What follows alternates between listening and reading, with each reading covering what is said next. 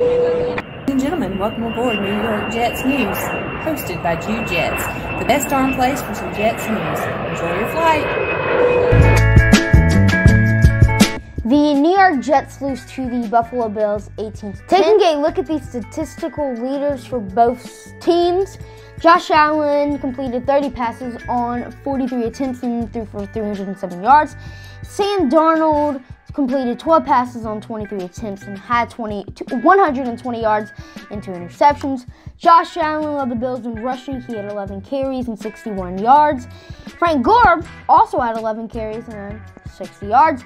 Cole Beasley had 11 receptions and had 112 receiving yards. And Denzel Mims had 4 receptions and 42 yards. Taking a look at some of the other stats, Buffalo had 422 total yards while the Jets had 190. Buffalo had 1 turnover while the Jets had 2. Buffalo had the ball for 34 minutes and 33 seconds while the Jets had the ball for 25 minutes and 27 seconds. And Buffalo had 26 first downs while the Jets had 17. Before the game started, we found out the New York Jets were switching play callers. We switched to Dowell Loggins. Adam Gase was calling the plays in previous weeks.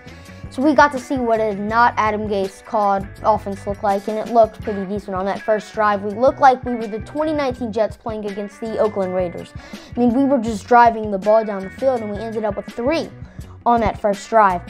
And in the second quarter, we ended up scoring a touchdown to get a 10-0 lead. You know, the Jets were playing a great football game at this point. We didn't look like the 2020 New York Jets. We looked like a good football team against a good football team. The Jets were in position to win this ball game.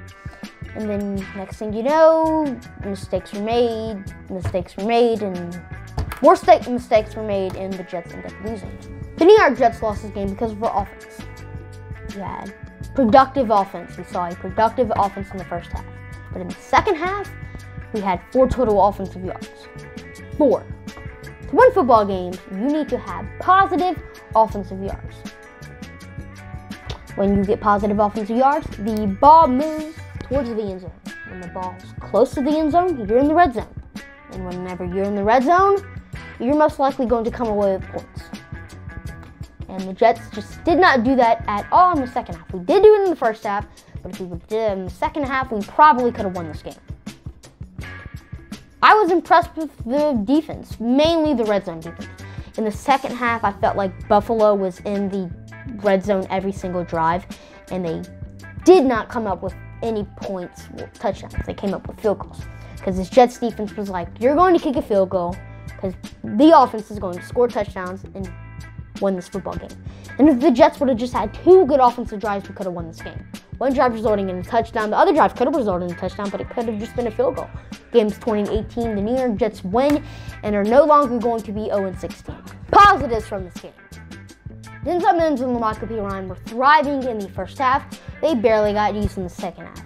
Based on that first half, I liked what I saw out of them. I feel like they can be potential starters for the New York Jets in the future. Mekhi Becton did his thing. The pass rush. You know, the Jets' defensive line is very young. With McClendon gone, it's...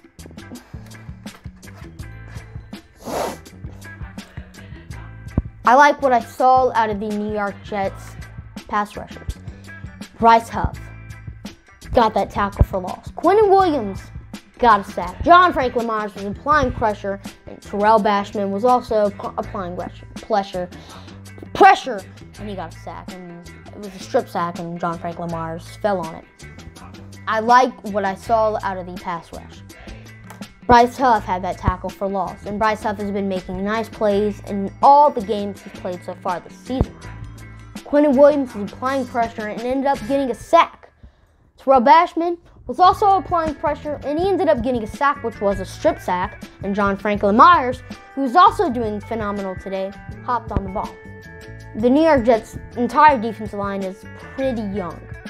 So I feel like we can, if the guys can develop into, better players, we could have a good offense. Now on to the bad. There were a lot of bad things in this game, but the worst was Sam Darnold. He had 120 passing yards and 2 interceptions. 120 passing yards is like barely any in the NFL. And a good quarterback doesn't throw a lot of interceptions. That's why Patrick Mahomes and Rodgers have like 1 or 2 this season. Darnold knows his job's on the line. He knows that if he doesn't play well the rest of the games, he's going to be replaced by Trevor Lawrence.